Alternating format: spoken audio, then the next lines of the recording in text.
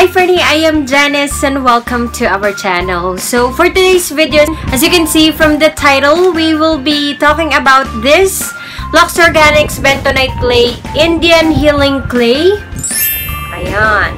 So this is gonna be a first impression kasi ngayon ko lang to gagamitin. Meron akong Aztec healing clay, but I bought that from Healthy Options. So if you want to know my thoughts and my first impression, just please keep on watching.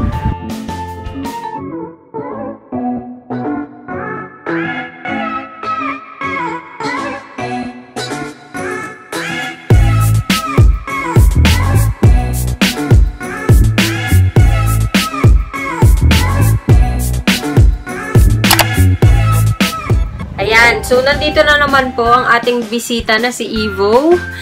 Magkukulit na naman siya. Lagi na naman siyang sumasakto tuwing tayo ay mag-film. So, let's just read the benefits first.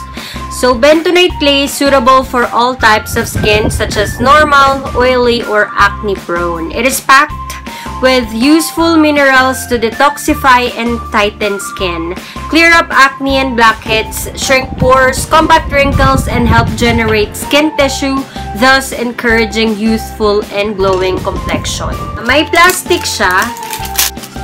Tapos, ang nakasulat dito, Premium Deep Pore Cleansing Mask, World's Most Powerful Facial. So, I bought this for 349 pesos. And you will get 450 grams. And once you open it, it's sealed. Punong-puno siya, which is a good thing.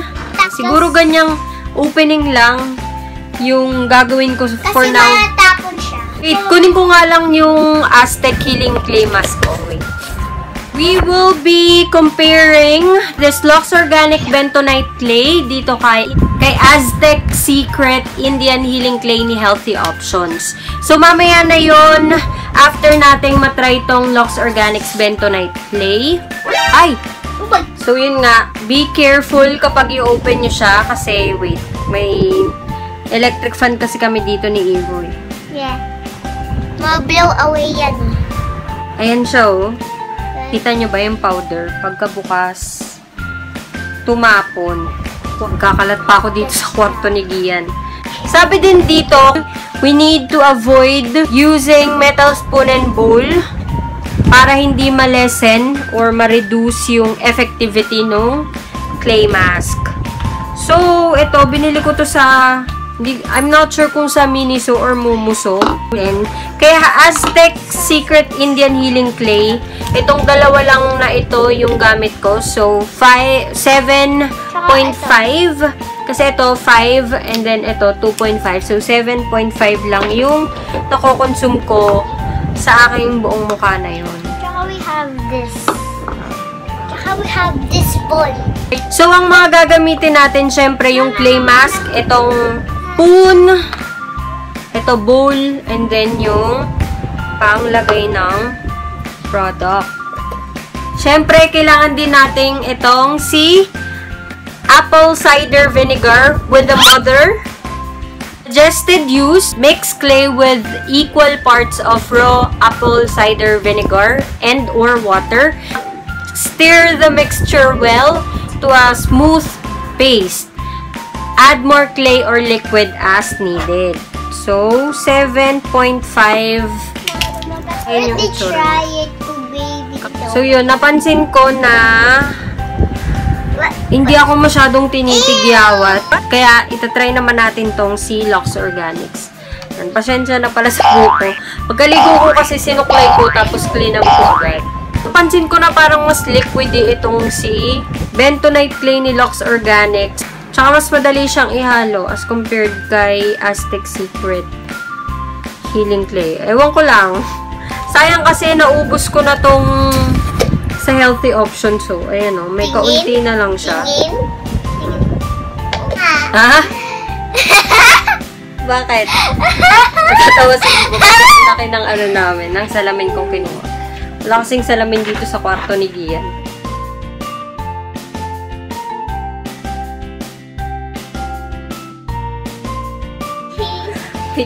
Dagdagan natin yung ano sa mata. Dagdagan natin yung clay mask. Ang sakit niya sa mata.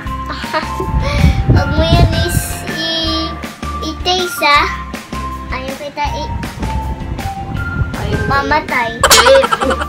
Ayaw kita matay. Pinagsasabi mo, Ebo. I don't know.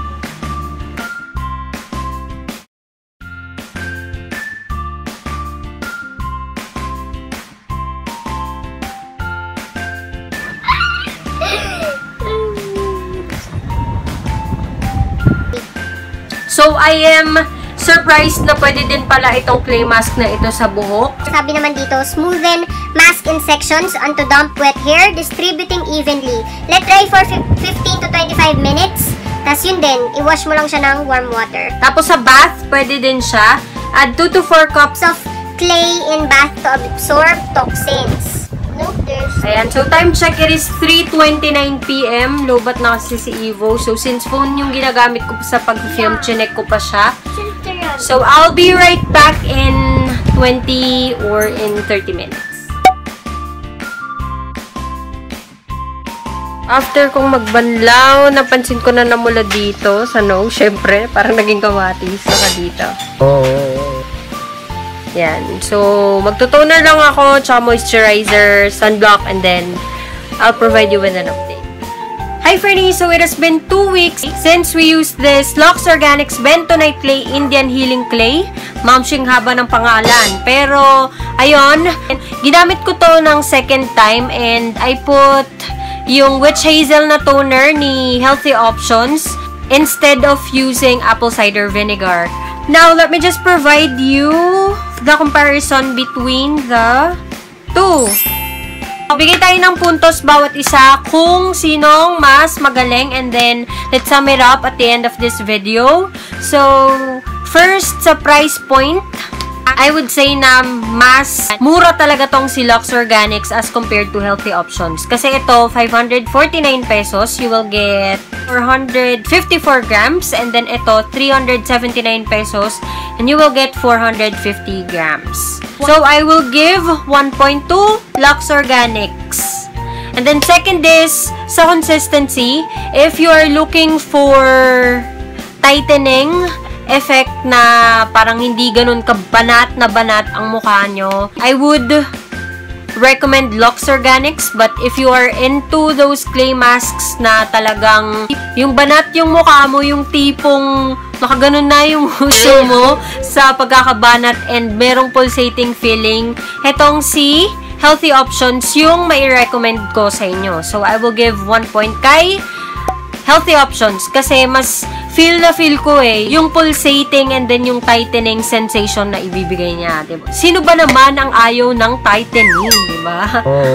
Next is accessibility. So, both of them are accessible kay Watson's website. Although, right now, there are just certain locations na kinikater ni Watson's for delivery. Although, nagkalat naman ang Watson's kung saan-saan. Katulad dito sa Antipolo, meron po kami sa Gate 2. Meron din sa Robinson's Antipolo. Meron din sa Maybayan. I will give 1 point to both of them.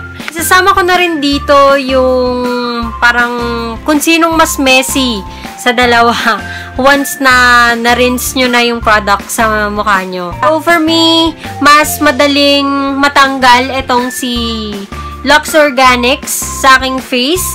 Kasi itong si Healthy Options, napansin ko din na masyado siyang makalat. Kasi wala kami kasi yung sink sa may bathroom namin. Kaya, talagang yung mga clay masks, makikita mong nasa floor siya and sobrang kalat niya. Kailangan mo pa siyang ipunta dun sa may drainage para, syempre, malinis tignan yung CR. And then, ito naman, si Luxe Organix, mas gusto ko siya when it comes to its consistency kasi madidissolve lang siya sa water. And then, para siyang yung parang dust na pinong-pino once na napunta na siya sa floor. And I think that will be great to all moms out there kasi 'di ba hindi mo na siya kailangan bigyan ng so much effort para malinis yung iyong bathroom. So, I will give 1 point to Luxe Organix. Like what I've said before, trinay ko naman siya sa witch hazel toner ni healthy options, and I would say na, yun nga, sobrang dali niya lang i-blend or i-mix. Kasi ito, mas madali siyang ma-dissolve as compared to healthy options. And I'll give 1 point to Luxe Organix. And then, I will give another point kay healthy options. That is because once you put the clay mask on, hindi siya masakit sa mata kahit na hanggang dito yung clay mask as compared to Luxe Organix. Kasi pareho naman silang nilagyan ng apple cider vinegar. Itong si Luxe Organix, as you have seen doon sa application, talagang ang sakit niya sa mata. Itong si Healthy Options, hindi siya nakaka-bother at all. Kahit ilagay mo siya ng ilang minuto, walang sakit sa mata kang mararanasan at all. I know na hindi yun tama. Kailangan nating iwasan na maglagay ng product sa ating mata to avoid irritation. Then last thing is yung kung saan ka mas makakatipid na product. Kumbaga, sa tingin natin, sino kaya yung mas madaling mauubos? Mas konti yung product na nagamit ko dito kay Healthy Options. So, I'll give 1 point to it. Even if it's much expensive as compared to Bentonite clay. Kasi dito, 1:1 ratio talaga yung magagamit mo. 7.5 na product lang na nilagay ko na clay mask from Healthy Options. And 7.5 then, yung ilalagay na apple cider vinegar, and it's enough para makover yung aking interface. Dito kay Luxe Organix, kailangan ko pang magdagdag ng Bentonite clay para mas maging proportion siya o hindi siya ganun ka-liquidy. Although, sinabi naman nila na you just need to add certain amount of the product. Depende kung saan ka mas komportable. So, to sum it up, both of them got 4 points, so it will really be depending to your preference. If you are on a budget, I will recommend Luxe Organix. But if you are into the feeling na yung gusto nyo yung talagang ramdam na ramdam nyo yung pagkabanat ng mukha nyo, itong si Healthy Options ang aking i-recommend.